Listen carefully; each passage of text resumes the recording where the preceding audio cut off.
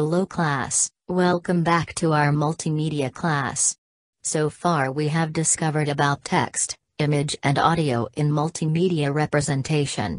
This chapter will discuss about video representation. Normally video presentation compose of other elements too like text, image and audio. Video is basically a sequence of image in series playback at certain frame rate. This is the outline of this lecture. We will learn some introduction of video, learn a few types of video signal, compare the difference between analog and digital video format and how to calculate video file size. So, video is a combination of image and audio, with actual photographs of real-world object taken through a camera. Then video capture at a certain frame rate per second will combine sequences of images to form a moving pictures. Video product-based perform excellent presentation for information delivering. Therefore, video demand high memory and storage. We can see the history of video delivery started using videotapes and now enhanced to high capacity of memory card. Even in this new era, video conferencing, online video call has become a popular demand to many people. Video can be produced either in analog or digital form. In an analog video signal, each frame of the video is represented by a fluctuating voltage signal known as an analog waveform, which referred to as composite video. Composite analog video has all the video components, including brightness, color, and synchronization, which combined into one signal. Another one is component video. Component video is more advanced, where it takes different components of videos such as brightness, color, and synchronization into separate channels. It breaks them into separate signals. You can spot the difference at your old Astro TV box or video player. There are two types of cables which meant for audio and video. Look at this figure. Composite video requires only one cable for video, which is the yellow plug. While component video breaks the video into red, green and blue plug. Normally you can find this type of cable for HD TV and progressive DVD. Analog video for TV broadcasting is the most important resources of video. Some of the standard for TV broadcasting that used composite video are NTSC, PAL, SECAM and HDTV. The difference of these standards are the scan lines and scan rate. You can see from this figure that different country region in this world use different types of standard.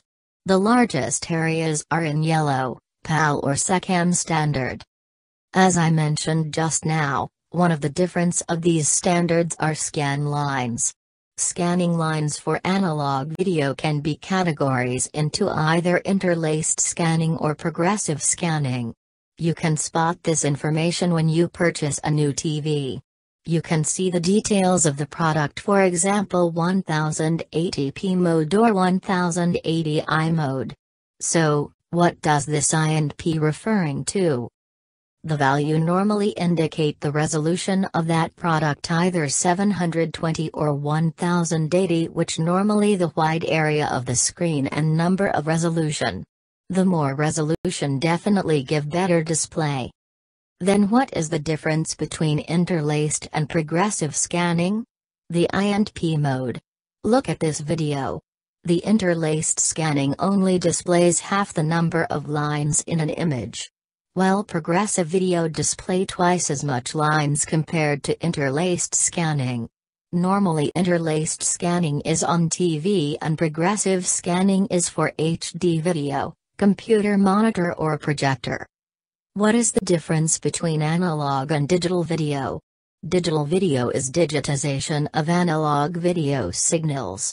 It creates the illusion of motion by displaying a rapid sequence of changing images on a display device. For example is digital camera. Once we capture or record a video, it requires ADC, the analog to digital converter, to convert the analog signal and convert to digital signal to record the video and convert back to analog signal for playback. This video format can be in the form of MPEG video. There are many types of MPEG format which differs in terms of the compression algorithm methods and also considering device for playback. Digital video comprised of three basic requirements which are frame rate, frame size and color depth. Frame rate is the number of images displayed within 1 second. Frame size is the height and width of each frame image, while the color depth or resolution is the amount of color for each pixel within each frame or image. So the frame rate, size and color depth will cost the video size stored in your memory. It is important to select the suitable image resolution to store the file at a minimum amount of space while maintaining the best view to the audience, especially for video transmission, video streaming and video broadcasting purposes. So, you can calculate the video file size by frame rate, frame size, color depth and duration of the video. For example, if you have a 2-hour video 24p True Cinema with a frame size of Full HD, 1920 by 1080 pixels, a color depth of each frame is 16 bits. Calculate the uncompressed video size in megabytes. Given that the frame rate is 24 frames per second, frame size is 1920 by 1080 pixels with 16 bits color depth for each frame for a 2 hours video duration, which is 3600 seconds video. So, multiply all this value to get the file size. So, how to convert bits per second to megabytes per second? Do you still remember the rules? That 1 byte is 8 bits and 1 kilobyte is equivalent to 1024 bytes. So that you can convert the video file size from 796,262,400 bits per second to megabytes per second or gigabytes per second. Try to calculate this and solve on your own. So, this is the end of Chapter 6 for video in multimedia representation. Thank you class and see you in the next video.